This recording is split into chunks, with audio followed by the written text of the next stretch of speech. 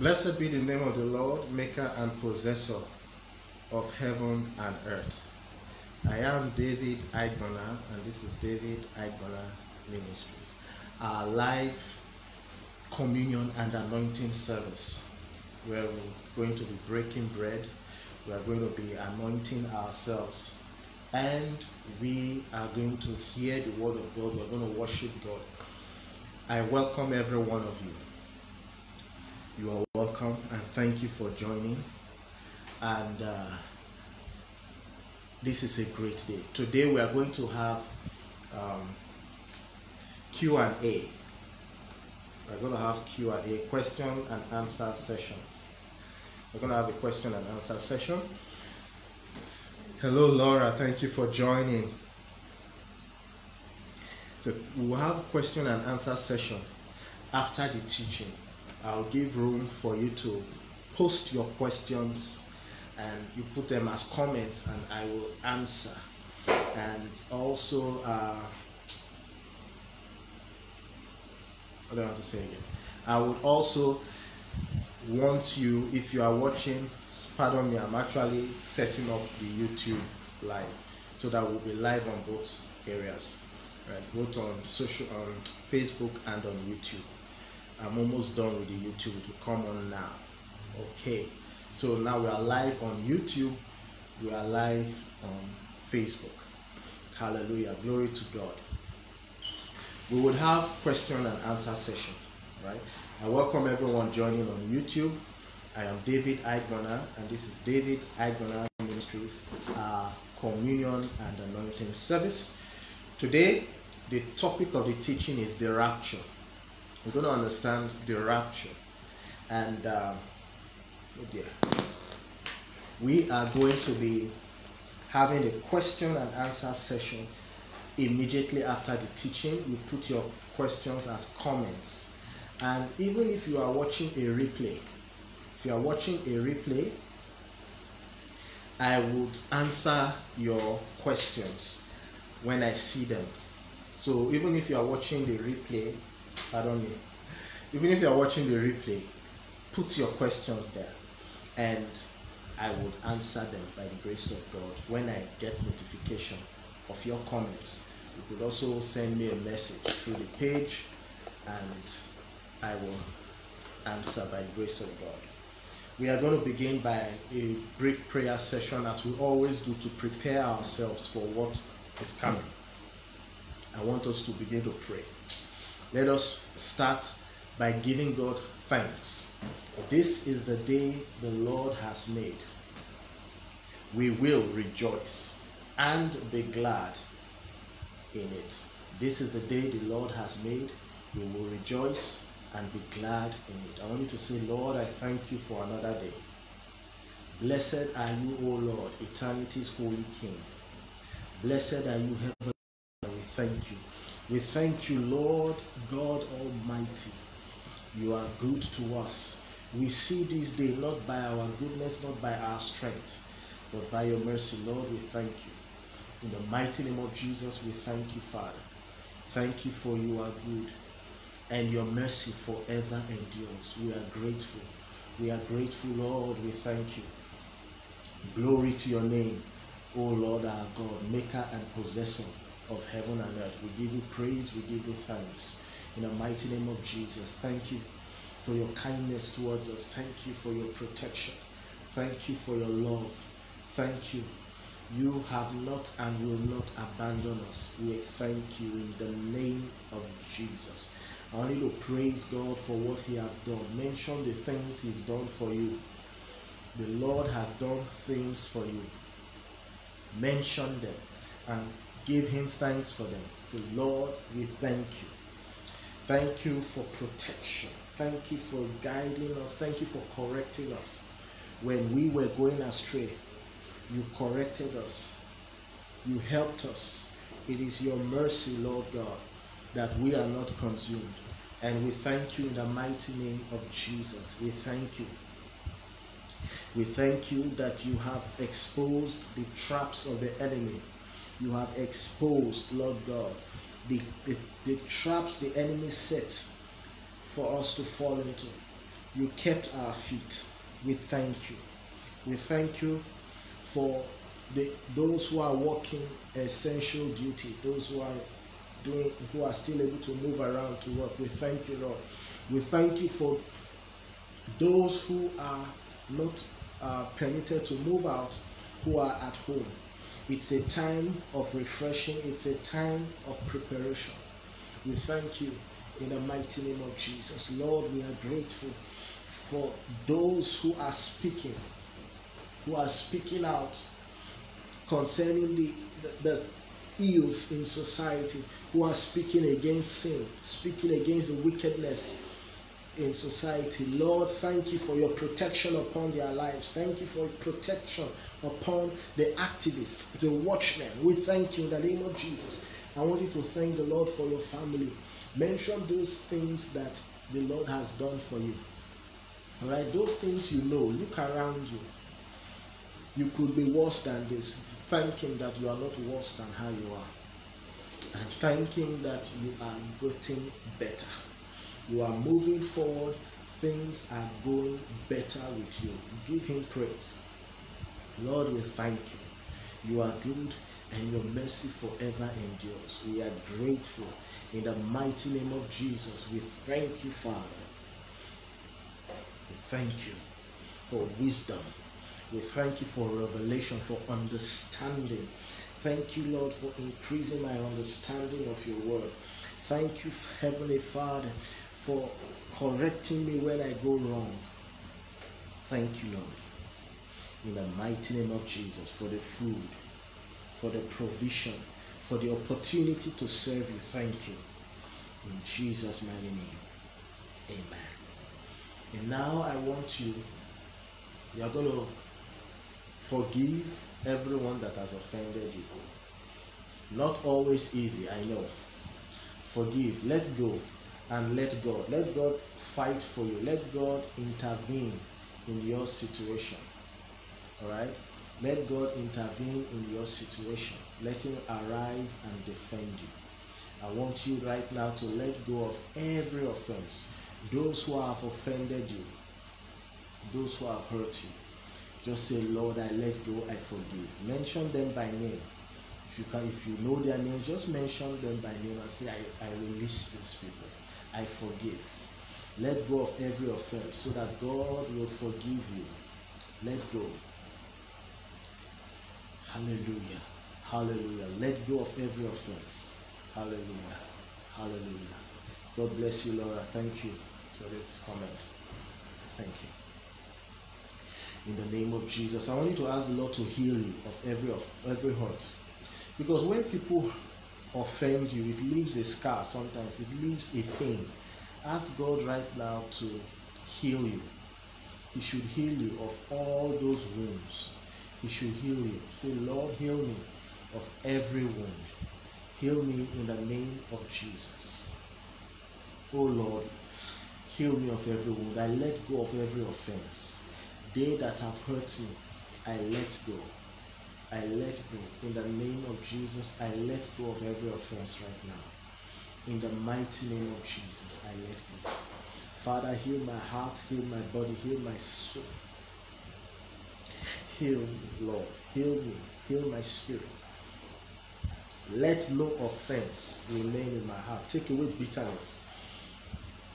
Take away pain. I pray in the name of Jesus. Thank you, Father, in Jesus' mighty name. Amen. Now I want you to confess your sins unto the Lord. Confess your sins unto the Lord. Whatsoever you have done, whatsoever you have thought, whatsoever you have spoken that is offensive, ask the Lord right now to have mercy on you. Say, Lord, have mercy on me. Heal me. Forgive me. In the name of Jesus, forgive me. I want you to pray that prayer. Ask God to forgive you. Say, Lord, forgive me. Forgive me. In the name of Jesus, Lord, forgive me. Ask God to forgive you of the adultery, of the lust, of the fornication, of the bitterness, of the anger, whatsoever, ask him to forgive you right now. He wants to forgive you. He doesn't want to humiliate you.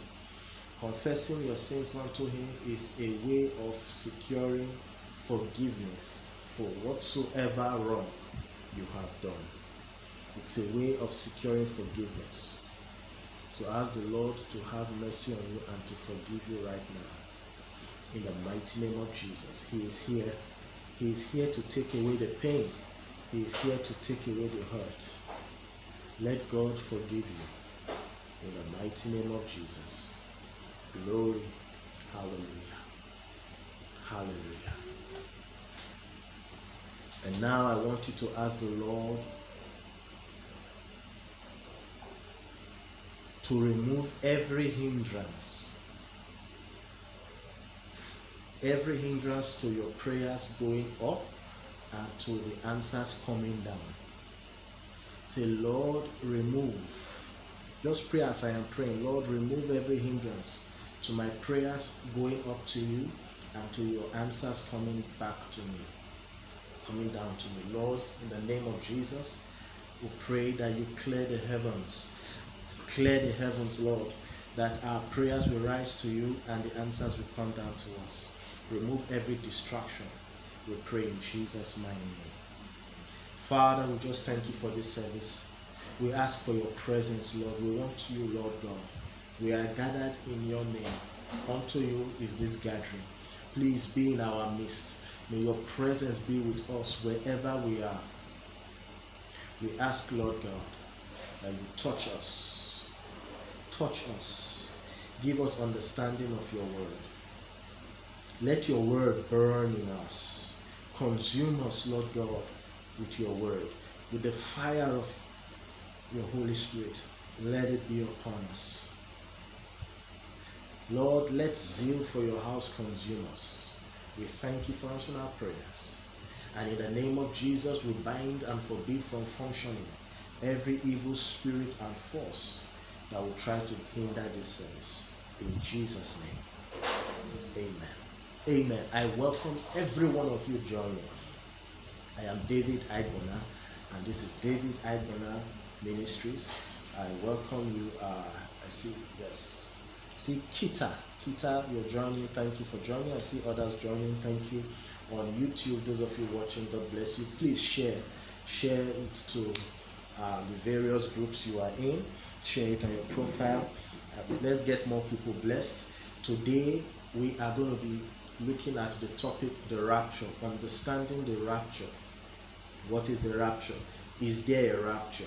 And at the end of the teaching, I would answer questions. So get your questions ready. It must not be concerning this topic of rapture. It could be concerning other topics. All right, different questions concerning the Bible. It must not be concerning the rapture. Good morning, Jacqueline. Other topics, just get them ready. You post them as comments on YouTube. The live chat is on. You post it on Facebook. If you are watching through a shared video or a watch party, you click into the page, David Igbona Ministries. Click into the page so that as you ask your questions, I get to see them. So you click on the video so you get into my page and ask the questions. So my wife Rosemary is coming to lead us in worship. Okay, one on this. She's going to lead us in worship, and then I will be back for the teaching. Stay put. Please share this video.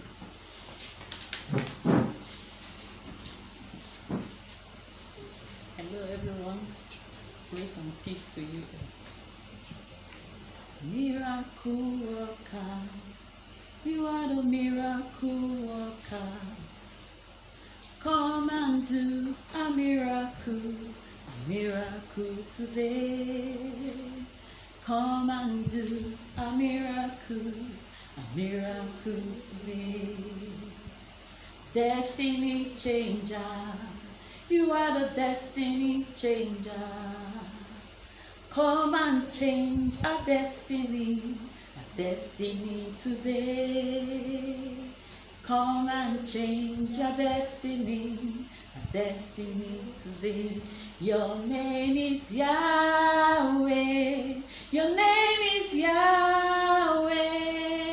You are the miracle working God. Your name is Yahweh. Your name is Yahweh. Your name is Yahweh. You are the miracle working God. Your name is Yahweh. Powerful healer. You are the powerful healer. Come and heal, so powerful today. Come and heal, so powerful today. Powerful healer, you are the powerful healer. Come and heal, so powerful today. Come and heal, so powerful today. Your name is Yahweh. Your name is Yahweh. You are the miracle working God. Your name is Yahweh. Your name is Yahweh. Your name is Yahweh. You are the miracle working God. Your name is Yahweh. Your name is Yahweh. Your name is Yahweh. You are the miracle working God. Your name is Yahweh. Your name is Yahweh. Your name is Yahweh. You are the miracle working God. Your name is Yahweh.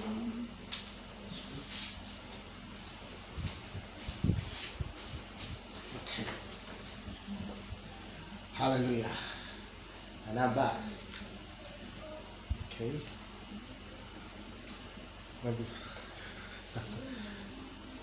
That was brief but good worship. Hallelujah. Pardon my arranging the mic. Okay, so I'm ready. Hallelujah. It's glad to be with the family of God. Yes, I'm glad to be with every one of you. You are indeed my family. So today we are going to be looking at the topic, the rapture. Let's understand what the rapture is. Is there a rapture? The rapture. The Bible does not use the word the rapture. Hello, Jane. Thank you for joining, Jane. The Bible does not use the word the rapture. But the word rapture is used to describe an event that is going to take place where the saints of God will be caught up to meet Christ. The Bible describes it in the book of 1 Thessalonians. Let's look at 1 Thessalonians, right? And then we will go on to the teachings of the rapture, what we were taught and how it actually is. 1 Thessalonians chapter 4, let me put it as a comment. 1 Thessalonians. Thessalonians is in the New Testament. 1 Thessalonians chapter 4 from verse 14 to 17. We are going to see a description. This is what the word rapture is used to describe. Right? Anyone ready to read? Okay. My son David. For if we believe that Jesus died and rose again, even so, them also which sleep in Jesus will God bring with him. For this we say unto you by the word of the Lord, that we which are alive and remain unto the coming of the Lord shall not prevent them which are asleep. For the Lord himself shall descend from heaven with a shout, with a voice of the archangel, and the trumpet of God, and the dead in Christ shall rise first. Then we shall Then we which are alive and remain shall be caught up together with them in the clouds to meet the Lord in the air, and so shall we ever be with the Lord. Hallelujah. So now, there is a teaching which we grew up with. This teaching says that there will be a 7-year tribulation, that the rapture will take place, and then the Antichrist will start a 7-year rule. At the end of the 7 years, Jesus is going to return. That teaching also says that what will begin the 7 years tribulation will be a peace agreement between Israel and the Palestinians. Some other people say it's going to be a peace treaty between Israel and the Arabs. And then there will be a 7-year tribulation. If you don't accept the mark, you get into trouble. And then Jesus comes again. That is what we were taught. We were taught growing up such a doctrine. And we preached it. Of recent times, the Lord opened my eyes to see some things, and I'm going to share them with you. One, the question came, where is it in the scripture? I started searching the scriptures. Where is it in the scripture that the Bible says that there will be a 7-year tribulation? There will be a rapture, and then there will be a 7-year tribulation, and then Jesus will return. The Bible clearly states how the saints are going to be caught up to meet Christ. You see, this teaching was started by a man named Scofield. He had a Scofield Bible. You know, these days we have preachers that will have their own Bibles. All right, they will write their own teachings concerning various Bible verses, and they sell it out. So you say this person's commentary Bible or that person's Bible. So Scofield had his Bible where he was attaching these doctrines to. And it was made popular that you don't need to bother preaching to the Jews. That the Israelites, they don't need to be preached to. They will not listen to you. That during the tribulation, the Israelites will now listen to the gospel, and so there is no need to bother preaching to them until the tribulation comes. And so it has been popular. You have a lot of so-called evangelical teachers and preachers who say, hey, leave the Jews alone. Don't preach to them. They will repent during the tribulation. Well, I went into the scriptures and God opened my eyes, and I saw that that is an unscriptural teaching, very unscriptural. At the end of this teaching, please, I will answer your questions, so you can always post your comments towards the end. All right? You post your comments and I'll be answering them. Your questions as comments, I'll be answering them. There is nowhere in scripture that says that there will be a 7-year tribulation. Rather, Jesus said, in this world, we will have tribulation. Meaning that the tribulation has been on for a long time. The Bible describes the last years before Christ's return as being the time of the great tribulation. Great tribulation. It means that the tribulation will reach its peak shortly before the return of Christ. The tribulation will reach its peak shortly before the return of Christ Jesus. And now you should see something. Jesus himself describes the rapture. He does. But he doesn't say that there will be a rapture and then there will be a tribulation and then he will come back. He describes the rapture as happening when he returns at his second coming. You see, tribulation, as we know it, is the time of great persecution of the church, where a lot of people will be persecuted. We know that as a time of the great tribulation, there will be a lot of persecution in the church.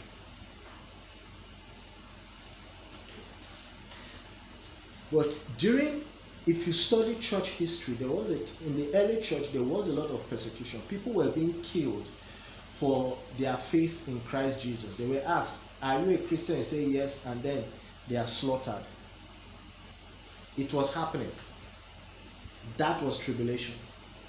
In the Middle Ages, the Roman Catholic popes were torturing and executing people that did not change their faith, that said they were believers, people that professed faith in Christ and refused to go through the Roman Catholic system. They were being slaughtered. Just like what the Bible says, the time is coming when during the Great Tribulation, the peak of it, there will be slaughtering over the mark of the beast. People were being impaled, their heads cut off, put on a pike. People were being sawed into two during what we call the Dark Ages, 900 AD down to 600 AD. For centuries, people were asked to burn the Bibles. If they refused, they were burnt. Bibles were being burned by the Roman Catholic popes. People were killed for reading the Bible. The Bible was outlawed. Are you saying that was not tribulation? That was tribulation. Jesus uses the word great tribulation. Great tribulation. It means the tribulation has gone on. When Christ was on earth physically, he said, "In me you will have peace. In this world you will have tribulation." So the tribulation has been going on. We are in the tribulation. We have not gotten to its peak. So now let's see. According to 1 Thessalonians, the Bible says, take note of this, from verse 16 in 1 Thessalonians chapter 4. It says, "For the Lord himself will descend from heaven." Take note, he descends from heaven with a shout, with the voice of an archangel, and with the trumpet of God. The dead in Christ will rise up first, and then those that are alive will be caught up to where? The clouds, to meet him. Now, this is how the saints will be caught up. Take note of something again that's interesting to note. Here, Jesus is in the clouds. The Bible says in the book of Zechariah chapter 14, that when Jesus comes again, he is coming with his saints. Here in 1 Thessalonians chapter 4, the Bible is describing how the saints of God will meet Christ in the air, in the clouds.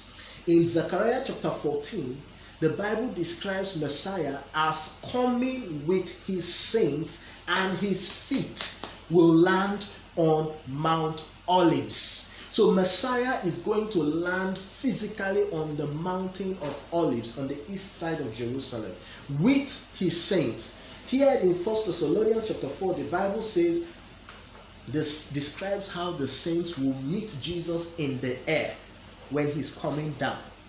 And then Zechariah chapter 14, Zechariah in the Old Testament chapter 14 describes Jesus as coming with the saints to the earth, his feet landing on Mount Olives. That is, now the saints who have met him in the air, in the clouds, are landing on Mount Olives. So now I have shown you two descriptions here. How the saints will meet him and how he will come. I want to show it to you from Zechariah. Let's go to Zechariah in the Old Testament. I want to show you where the Bible prophesies his coming. Look at Zechariah chapter 14, verse 4. Let me put it as a comment on Facebook. And you're going to see that the Bible describes that he comes to this earth physically with the saints. Zechariah chapter 14, verse 4. Are you there? Benjamin, my other boy. Okay.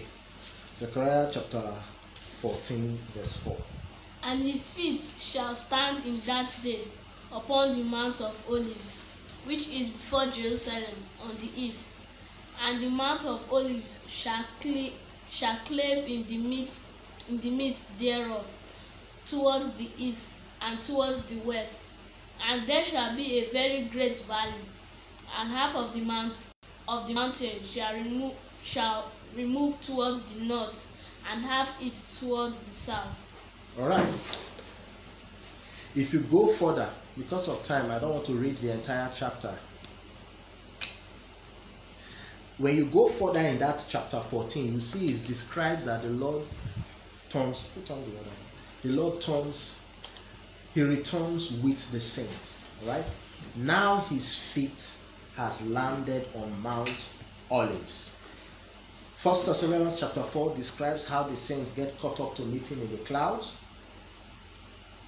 Take note, in 1 Thessalonians chapter 4, the Bible is referring to it as the Lord's return. Alright? It's not saying his first return, it's saying at the Lord's return. So, if you look at verse 14 of 1 Thessalonians chapter 4, 1 Thessalonians chapter 4 verse 15 rather, it says, "For this we say to you by the word of the Lord, that we who are alive and remain until what? The coming of the Lord." Do you see that? It doesn't say we who are alive at the time of the rapture. It says we who are alive until the coming of the Lord. It's referring to the coming, not an event before the coming. Am I making myself clear? I hope you're getting it. It doesn't say we who are alive at the time of the rapture, or we who are alive shortly before the tribulation. It says we who are alive and remain until the coming. So here it is being described as the second coming. We who are alive at the second coming will be raptured. When Christ gets to the clouds, he takes us up, and then we all come down together. Now we are going to look at Matthew chapter 24, where Jesus Christ describes it clearly. Now 1 Thessalonians chapter 4 and Zechariah chapter 14 come together in Matthew chapter 24, and Jesus makes it so clear. Matthew chapter 24, we are going to look at verse 29 to 30. I want to put it as a comment here on Facebook. Matthew 24. Please share this video, guys. Please do share this video.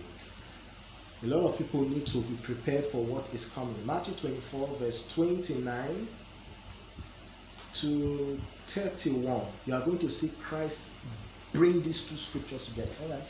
Go ahead. Immediately after the tribulation of those days shall the sun be darkened, and the moon shall not give her light, and the stars shall fall from heaven, and the powers of the heaven shall be shaken.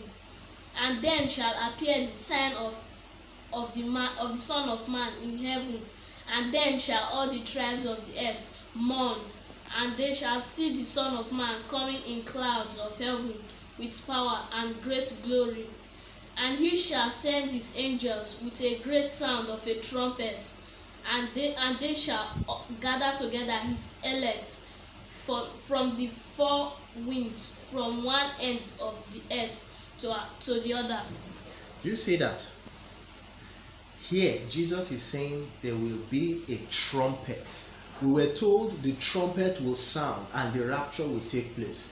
Jesus is telling us that the rapture is the process of his return. Is the process whereby the saints meet him at his coming. See it here, that there first of all will appear the sign of the Son of Man. Wow. It says my voice on YouTube, my voice being muted. I guess my brethren on YouTube are having issues with the sound. Etiye, Deborah, go to Facebook right now. If it is still having issues with sound, please go to Facebook, and David Igbona Ministries is the name of the page, just the same as this YouTube channel. Go to Facebook, David Igbona Ministries. I'm live on Facebook and on YouTube. She says she's not hearing at all. I want to see. How is it, Deborah? Can you hear me right now? Are you able to hear me? Now I've taken off the earpiece. Let me know if you can hear me. Can you hear me? Oh, okay, you can hear me on Facebook. So please move over to Facebook right now. Now the trumpet will sound. The trumpet will sound. Jesus is saying it here, that the trumpet will sound. The trumpet will sound.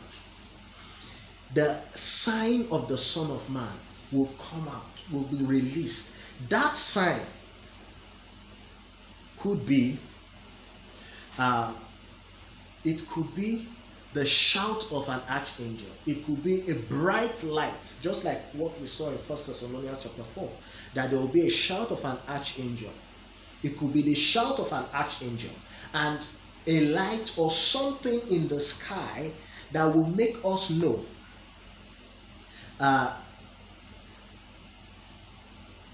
Okay, just a moment, guys. Let me type something on YouTube. Go to Facebook. If you can't hear me, those on YouTube are having issues with sound. All right. You go to Facebook if you can't hear me. Now, we know that a sign will appear and then there will be a trumpet. So now Christ is making it crystal clear that there will be a trumpet sound. And then he would send the angels to gather to him his people. You know what it is to gather? Let's say you have grains all over your palm. To gather them is to pick here and to pick here and to pick there. That is rapture. When you are being gathered, you are being taken up. You are being taken up. That is what it is. How else do you think you are going to fly up to meet him? You are going to be caught up. Who is catching you up? The angels. Jesus says he will send his angels to gather his people.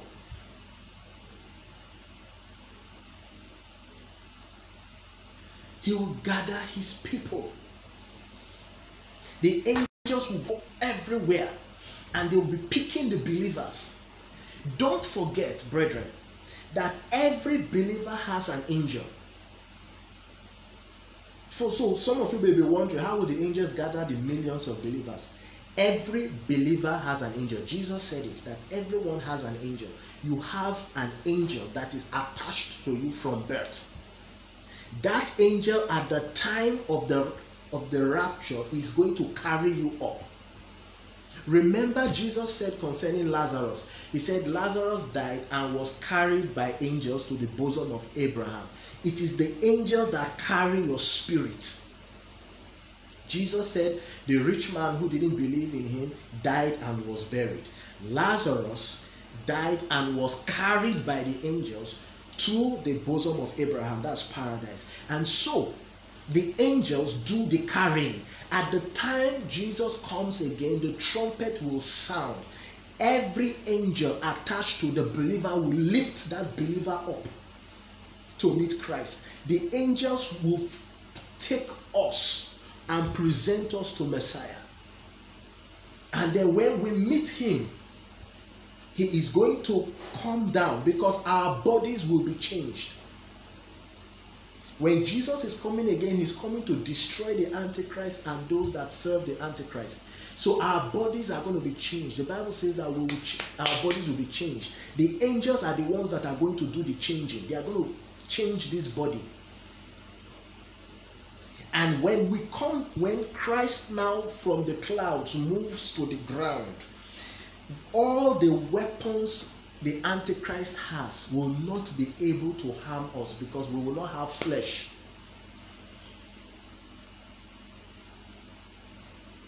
And that is why the Antichrist army will be decimated. Because everything they throw is incapable of penetrating the new bodies we have.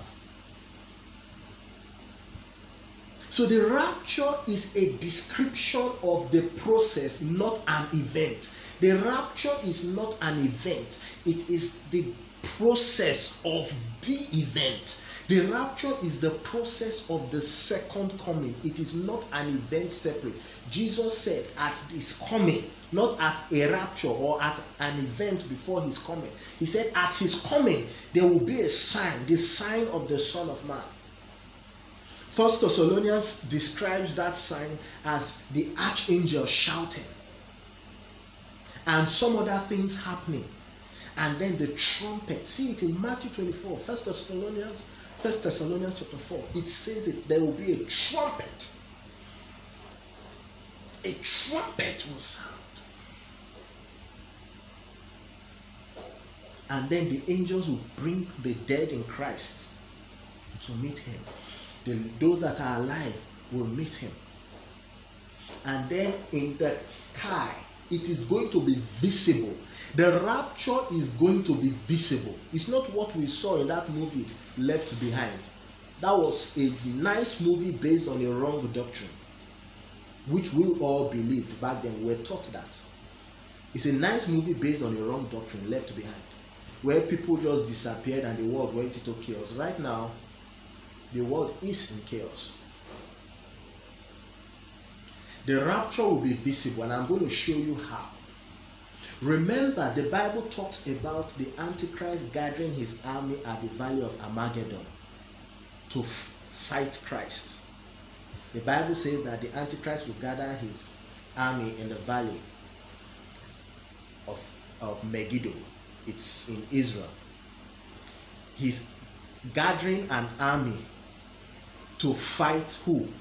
Jesus Christ, right?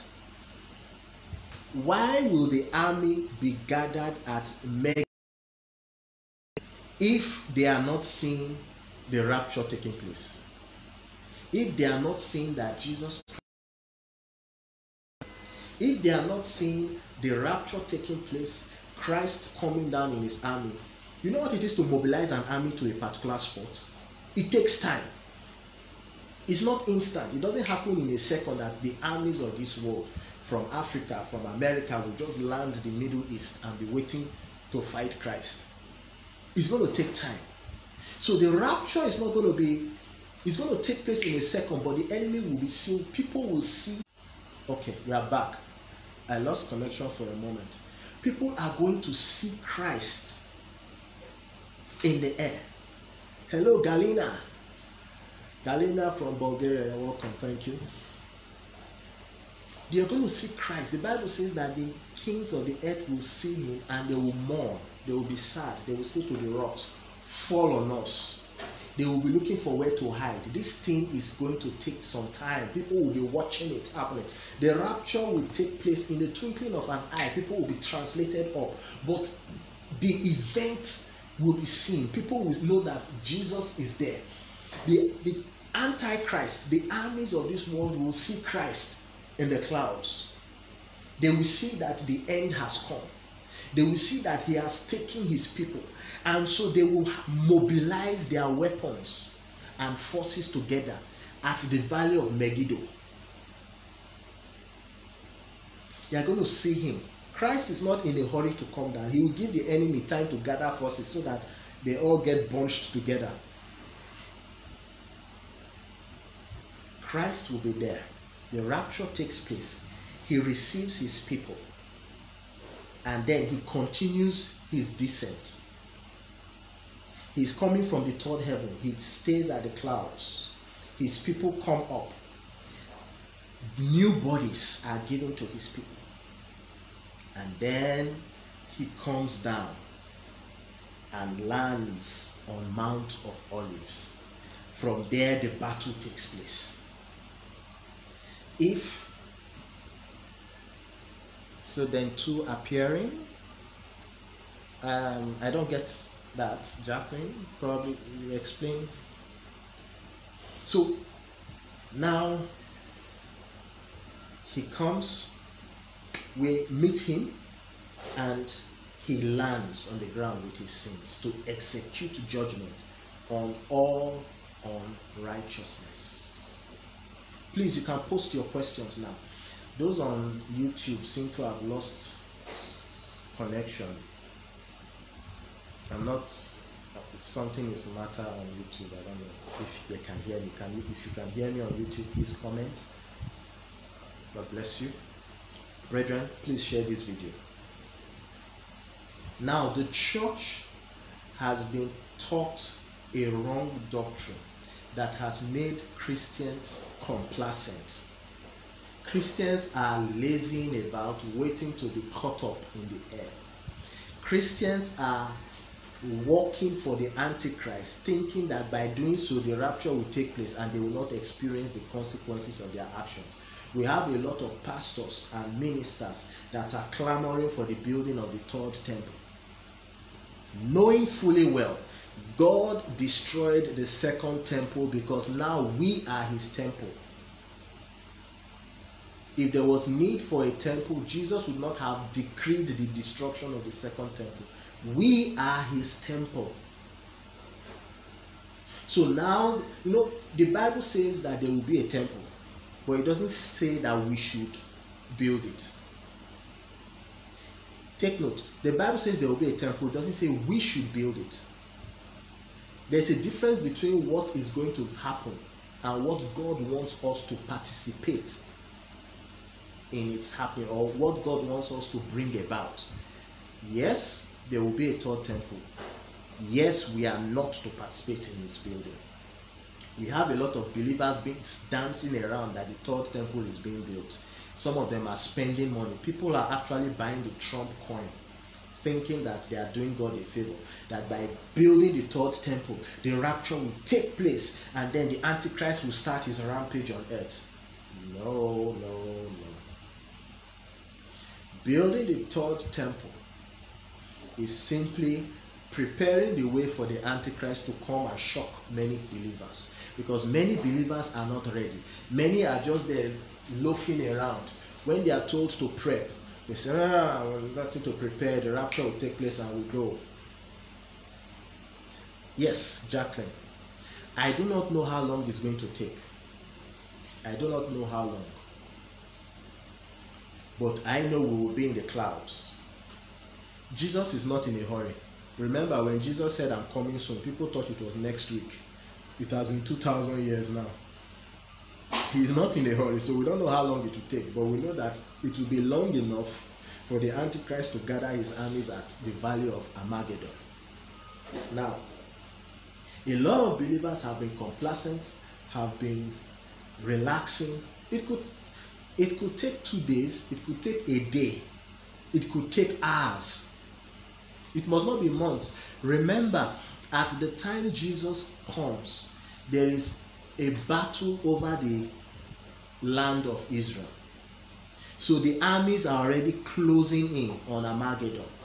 The Bible says in the book of Zechariah chapter 14 that there will be a battle going on in the Middle East, because nations will be trying to divide the land of Israel to themselves. All right? It's not Israel and the Palestinians now. Nations will want a part of Israel for themselves. Another nation will say we are taking the Golan Heights. Another one will say we are taking the West Bank. They will be fighting to take over the land of Israel. And that is the time Jesus comes. He comes to meet a war over the land of Israel. Probably because there will be a lot of resources and food in the land of Israel. You know what brings war is actually resources. So the resources in the land of Israel, oil has recently been discovered in the land of Israel. There's a lot of food in the land of Israel. Fertile ground. So there is likely to be, because of the hunger in that time, there will be battle to control, to take portions of that fruitful land that is the time Christ comes. So already the armies of this world are in that Middle East area. It's just, it could take hours, it could take days. So now believers have been under that impression that, hey, let's just enjoy ourselves, rapture will take place, we can build the third temple, before the Antichrist comes, we would have gone. But there is going to be a shock, because a lot of people will be taken unawares. They will be waiting for the rapture, and behold, the mark of the beast has arrived. Behold, it has arrived. Already we are hearing of Bill Gates suggesting, in fact, he's bringing up vaccines. The man hates the world population. He says human beings are too many. A man that says human beings are too many now comes to say he wants to save every human being with a vaccine. You know what that is? It's like somebody that says he wants to kill you, offering you a glass of wine. Are you going to drink that wine? No, seriously. Someone says, I want you dead, and then says, have a glass of wine. It will be suicide to drink that wine. You know that is your death warrant. Someone who says the world population is too much, that we need to cut down the world population, is suddenly saying he wants to save the world with vaccines. That's terrible. Well, your question, Jacqueline, the Antichrist appearing mid-trib. The Bible says that he will confirm a treaty with many, a covenant with many. People have confused that covenant as the peace deal between Israel and the Palestinians, or between Israel and the Arabs. I want to let you know something. The Trump deal is actually not a peace deal, it's a surrender proposal. They've told the Palestinians to surrender. Russia is not talking for them. Saudi Arabia, that they hoped for, is not talking for them. Other Arab countries are quiet. You know why? Because the Arab countries have been at peace with Israel for a while. Officially, they may make some statements, but they have been at peace with Israel. They are doing business with Israel. Saudi Arabia are using Israeli equipment. Netanyahu has done a good job with diplomacy. That is why with the Trump ambush plan against the Palestinians, the Arabs are quiet. So it is not a deal between Israel and the Arabs. They have been buddies for a while. That's why nobody is invading Israel. 30 years ago, if Israel had moved to the Golan Heights, they would have war. Now Israel has occupied the Golan Heights. Yeah, I'm coming to your question. They've occupied the Golan Heights, no Arab war. That treaty is going to be, the Bible says he will confirm a treaty with many. There's going to be a worldwide treaty signed by many nations. It could be as a result of a war or tensions. There will be an agreement with the nations. In the middle of that treaty, the Bible says, in the midst of that 7 years, he is going to break it. So the Antichrist will be there before the 7 years begin, because the Bible says he confirms a covenant for 7 years. That is, he agrees to an arrangement, probably done before his time. There will be an arrangement he will confirm. That is, to, you know what it is to confirm something? It may not have originated from you, but you have agreed to it. So he is already at work, even before the 7 last years. That is why he confirms it, but he breaks it in the middle of it. So he is already on ground. I hope that answers your question, Jacqueline. He is already on ground even before the 7 years. He only confirms it. He just says, okay, fine, let's go back to this arrangement we had before, and then it is signed. It could be an arrangement at the time of the Third World War that is not being followed, that he will come in and unite the nations and say, okay, let's follow this treaty we signed. So now, believers need to rise up and start preparing. The Corona holiday has given us opportunity to see the importance of having some food stored in the house. Those that were mocking the preppers are now prepping themselves. Those that were preparing themselves for the inevitable, storing food in buckets and other things, are more relaxed than those that were mocking them, who are now trying to prep with TP, toilet paper, and some stuff. So now people should prepare.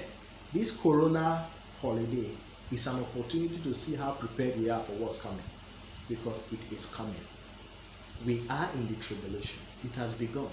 We are not in the last 7 years, but we are already there. And so, any other questions, please pop your questions out. I want to read questions. If you have any question, it could be concerning this, it could be concerning other things.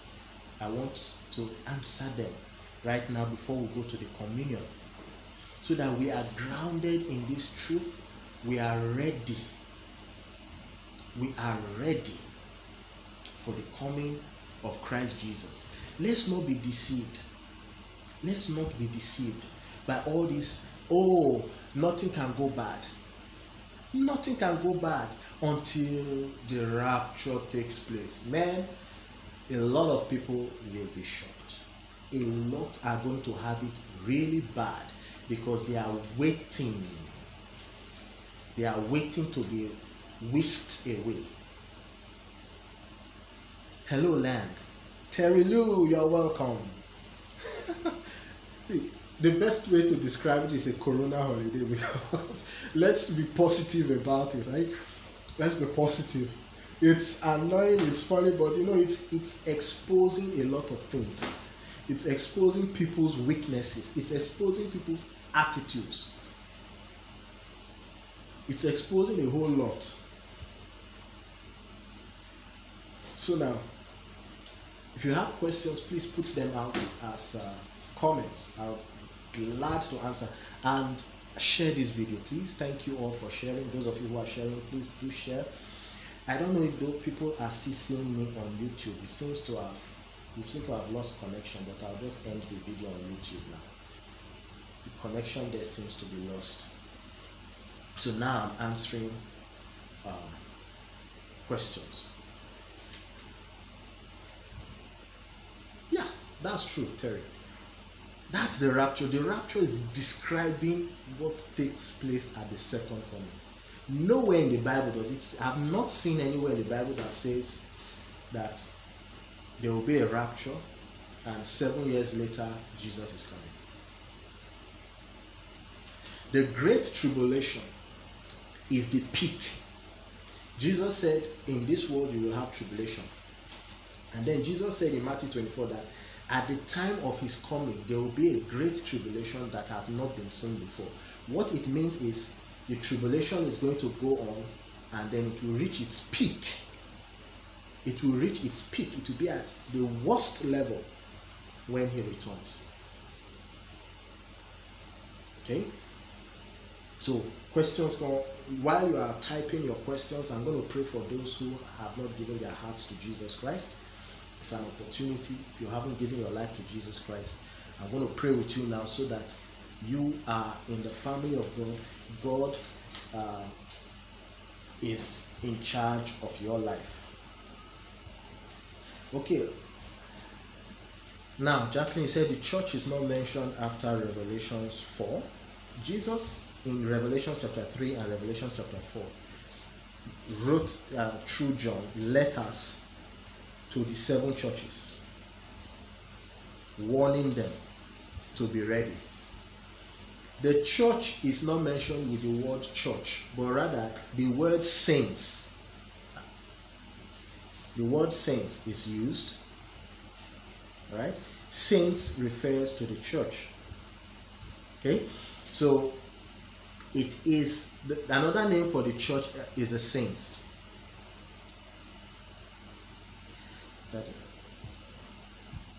Yeah, many people do believe in that.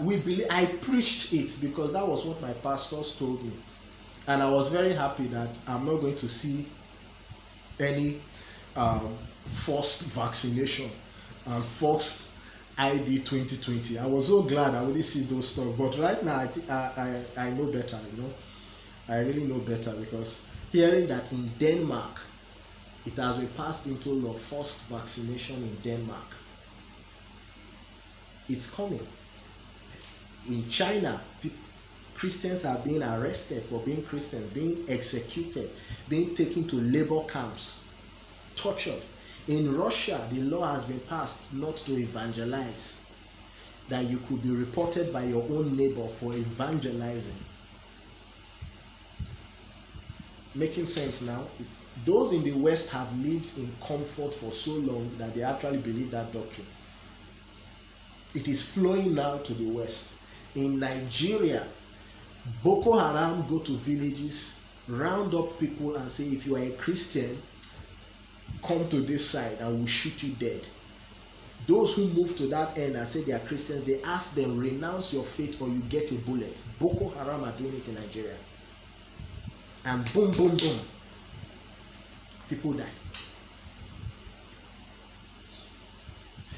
Okay, Jacqueline, you're asking, the saints of the Great Tribulation are not the same saints of today. Different time period.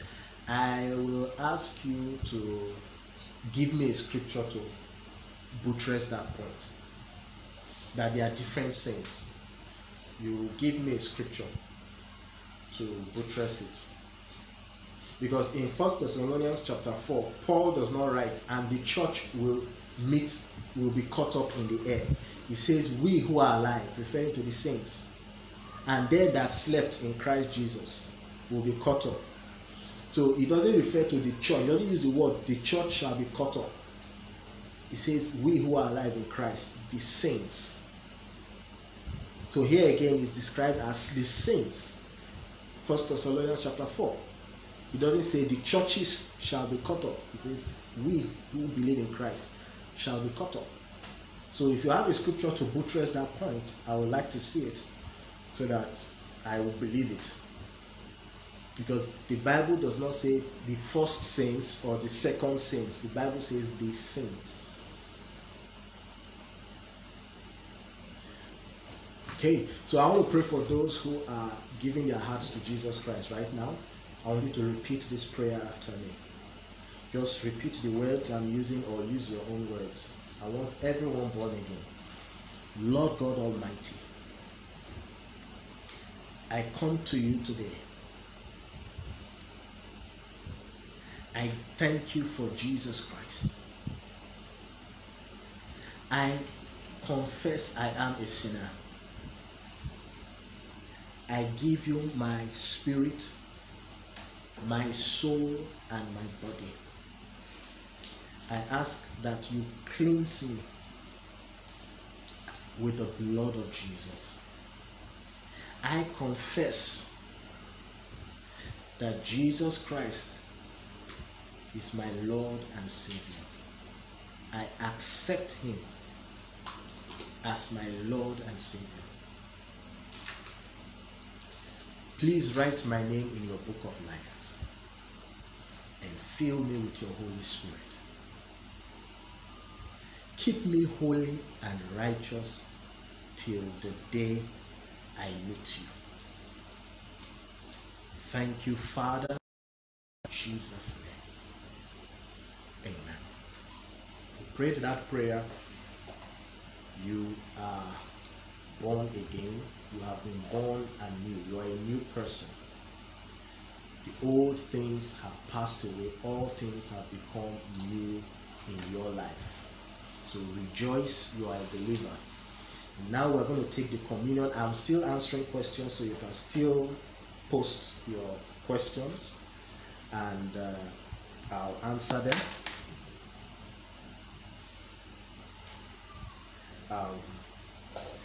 You take your unleavened bread. We are taking the communion, but you can still be typing your questions. There are. On the night Jesus was betrayed, he took the bread, he gave thanks, and he broke it. And he said, take, eat, this is my body, which is broken for you. Jesus said, as often as we do it, we are to do it in remembrance of him. Laura, I'm going to answer your questions and other questions just after the communion. Father, we thank you for every bread lifted unto you, every unleavened bread and wafers lifted unto you. We ask, Lord, that you turn this bread in us, this bread we hold, into the body of Jesus Christ in us. That as we eat it, we eat the body of Jesus Christ.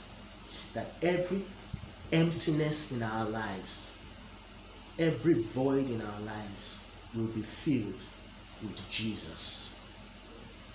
Our health, our finances, our career will be taken over by Jesus. We thank you in Jesus' name. Amen. Amen. So you take it, you break it.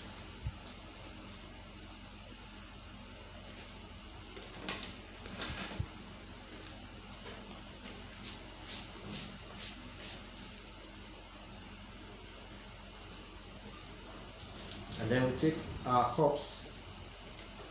It could be fruit juice, it could be water, it could be a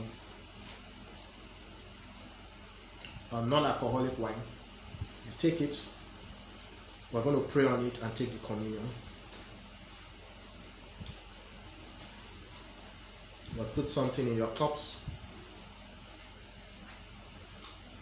You lift it up unto the Lord. Jesus said that we should take and drink his blood, which is shed for the forgiveness of sins. Lord, we thank you for every cup lifted unto you. We thank you for the contents of the cup. We ask that you turn this non-alcoholic wine, this fruit juice, this water into the blood of Jesus in us. That the life of Christ will reign in us. Your word says that the life of all flesh is in the blood. Let the life of Christ reign in us. That we will walk like Christ walked. We will live like he lived. He did not sin when he was on earth. He is not sinning.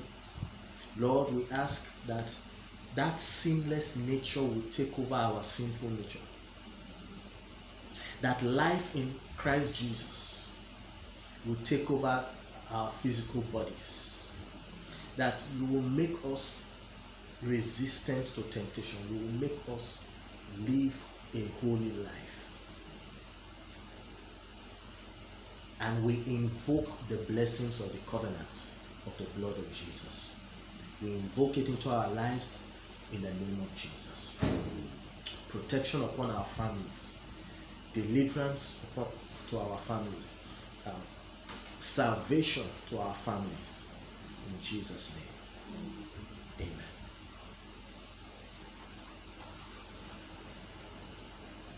And I'm going to pray with your oil, and then I'm going to start answering these questions.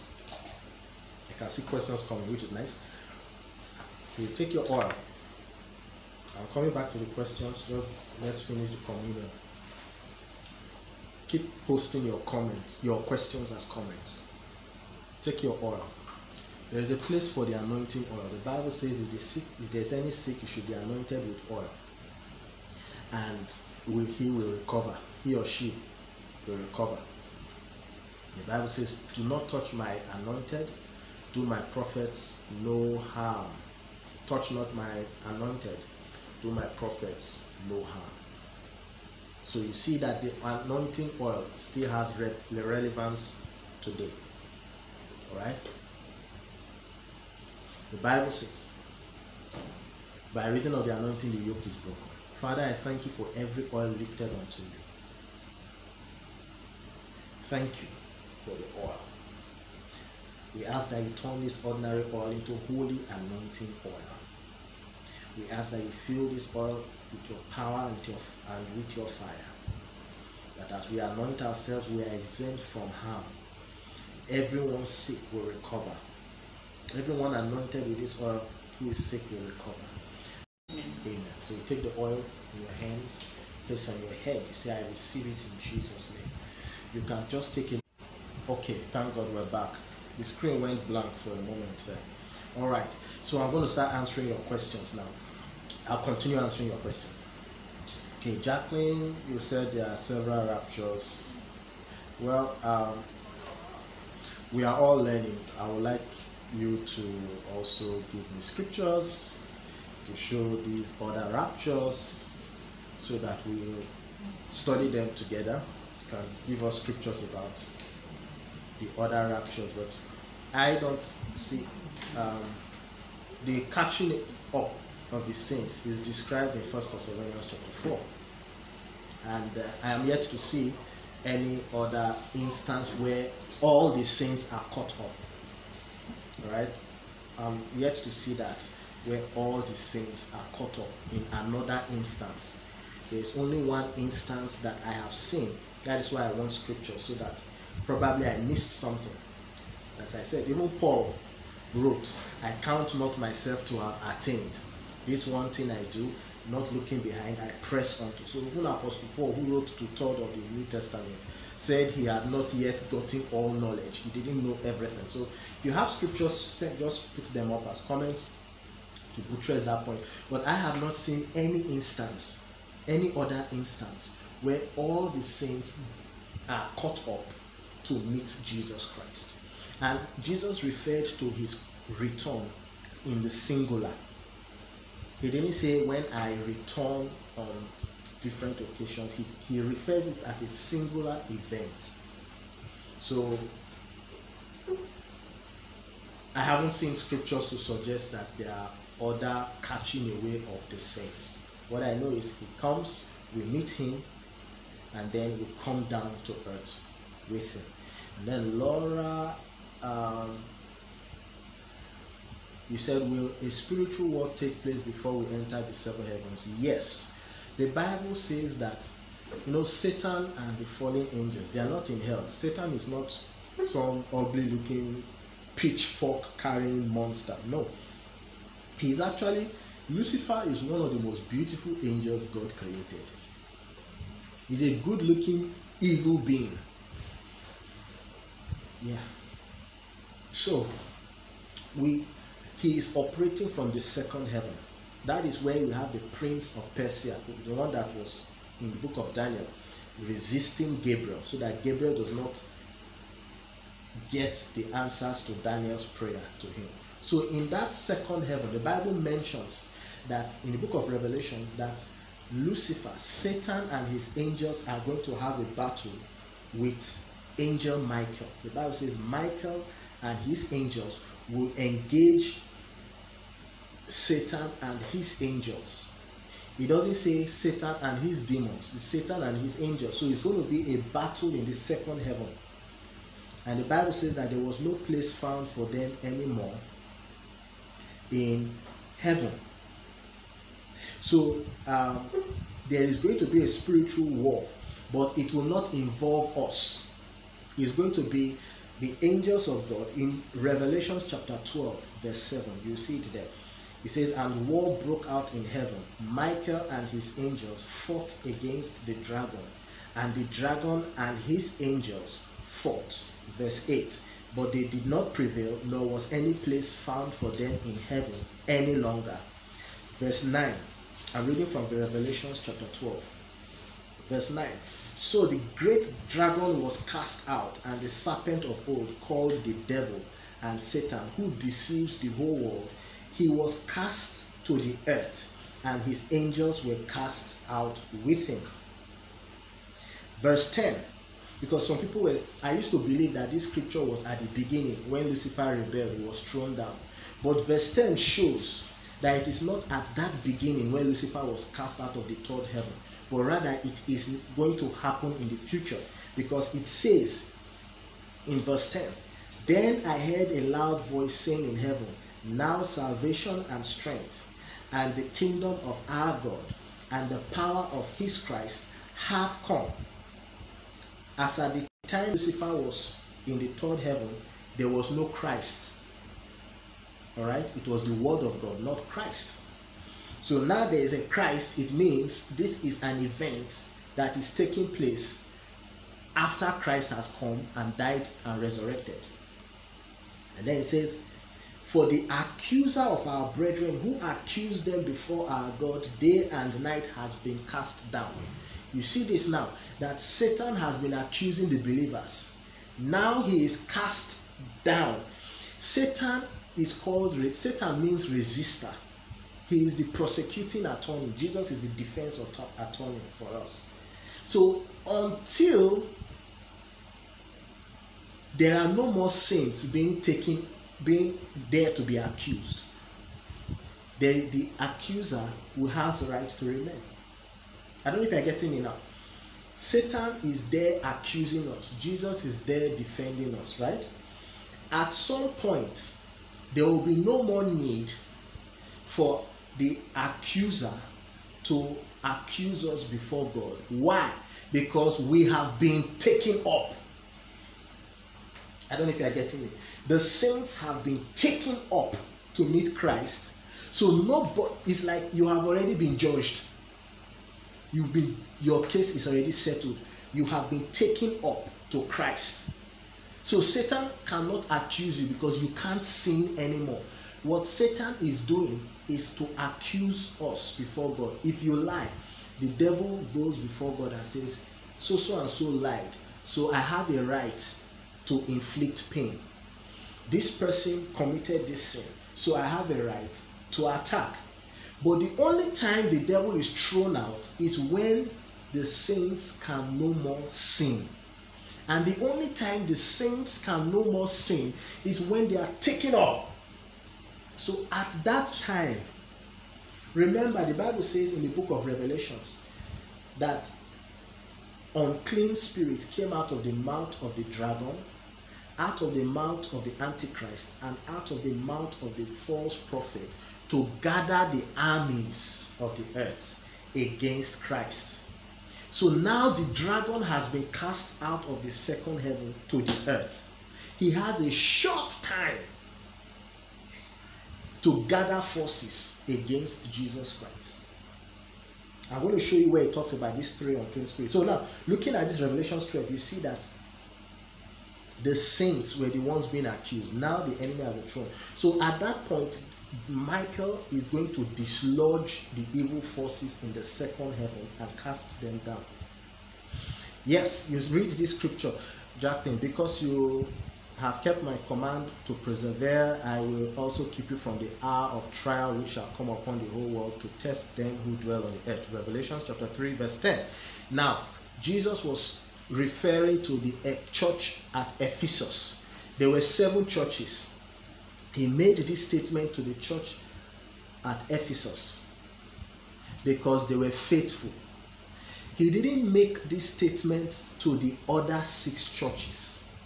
So this statement was specific to the Ephesian Christians, not to the entire body of Christ. Because in the other churches, he kept telling them, prepare yourself before I come. So now, when he keeps us from the hour of trial which is coming, I want you to know this. God keeps people from trial in different ways. The Bible says in the book of Isaiah that the righteous die and people do not know that they are being taken away from the evil to come. In the book of Isaiah, the Bible says the righteous die and people do not take it to heart that they are being taken away from the evil to come. So the righteous may die so that they don't see an evil coming. Another thing that happens is that God keeps us. In the midst of the trial we stand, just like he did to Shadrach, Meshach, and Abednego. Did God not deliver Shadrach, Meshach, and Abednego from the fire? He delivered them from the fire. But were they in the fire? They were in the fire. The Bible says, you will go through the fire, you will not be burned. You go through the water, you will not drown. So God keeping people from the hour of trial does not mean the way we understand it, that means they will be absent at that time. It means that there will be a grace to keep them true. Did God deliver Shadrach, Meshach, and Abednego from the fire? He did. But were they in the fire? They were. How did God deliver them from the fire? He made the fire not to burn them. So these messages, the message to the 7 churches, if we look at it, the 7 churches there, they were actually physical church locations. Now, these 7 churches refer to the 7 characters we have in the church of Christ. We have those that do not have money. They are serving God with everything they have. We have those that are like the Ephesian church, that are very loyal. We have those that are like the Laodicean church, that think that they are prospering. They have private jets, they have beautiful houses, and so God approves of them, whereas God does not approve of them. So the letter to the 7 churches is referring to the 7 characters, the 7 major characters we have in the body of Christ. That these churches that were written about in Revelation chapter 3 and Revelation chapter 4, they were not the only churches there. You know that. There was the church in Jerusalem. There was the church in Samaria. There was the church in Africa. But Jesus singled out 7 churches because these 7 churches had the 7 characters that are seen in Christendom. Those that are faithful and loyal, he will keep them. The warnings are for today. Yes, the warnings he gave the 7 churches are all for today. You have believers that are lukewarm. You have believers that are living in prosperity and thinking that they are okay with God, whereas God sees them the other way around. You have believers that have gone through so much pain and they are harboring bitterness. Jesus is saying, look, I know you have gone through persecution, but you have one thing against you. You have left your first love. He said it, I think, to the church at Thyatira and a few others. He said, you have persevered, you have gone through, but there is something against you. You have left your first love. That is possibly the church had gone through so much persecution that they were developing bitterness. And Jesus was telling them, take that thing away so that I do not witness against you. All right? So these 7 churches are the 7 major characters of the church, found in the church of Christ, that is in Christendom. Hallelujah. So I answered the question of spiritual warfare. There will be a spiritual warfare. The angels will throw Satan down and his angels. And then there will be a spiritual and physical warfare combined when Jesus takes out the Antichrist and chains Satan in the bottomless pit. It's going to be physical and it's going to be spiritual. That is why the Bible says that when he comes, Jesus said in Matthew 24 that when he comes, the sun will go out, the sun will stop shining, the moon will stop shining. So how are you going to see? Remember, spirits don't need sun or moon to see. In Zechariah chapter 13 or 14, one of these 2 chapters, the Bible says that great day of the Lord shall be like no other, that it will neither be night nor will it be day. That's in Zechariah. That it will neither be night nor day. What does that mean? That means the sun and the moon will be out of the picture, because the sun rules over the day, the moon rules over the night. So when it is a neither day nor night, it confirms Matthew 24 that when Jesus said the sun and the moon will fall down. I hope you got the explanation. Any more questions? Please shoot your questions. I am delighted to answer in the next 3 minutes. If I don't see questions, then I'll close the service. Please share this video, and even if you have questions that are not related to the topic of rapture, you can put them out. I'll be glad to answer them. Really glad to answer them. Right? Any more questions? I have to check. I'm not seeing more. I hope I have answered all your questions.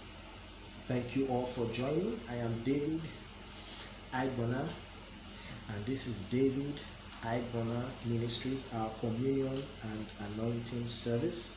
Today we had an addition, the questions and answers session. Yeah, thank you, Jacqueline. Where we are able to reason together the scriptures. And it is, God called me to take and to teach the gospel to all nations. That is why the mission of my ministry is to take and teach the gospel. It is my delight when you understand the scriptures.